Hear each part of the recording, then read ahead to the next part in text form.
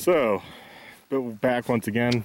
I'm at Penrose Commons OHV area. Been out riding. Very muddy today. Haven't done a review or an update on the, well, I've done a review unboxing, but never really an update on the Clake all-in-one.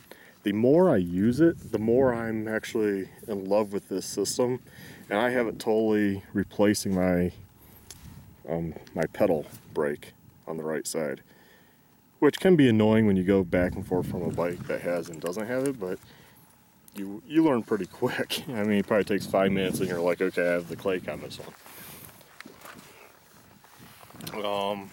It's working great, no issues. I'll show you.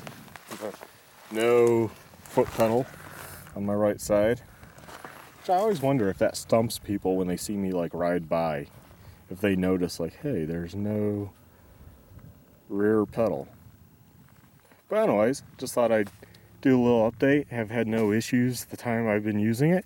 It works great. I actually love it. It's great for the technical area.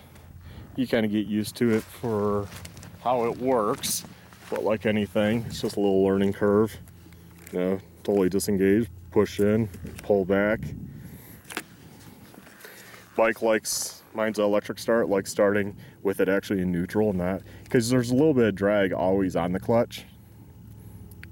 And my bike likes starting in neutral, preferably. Not a huge issue, really.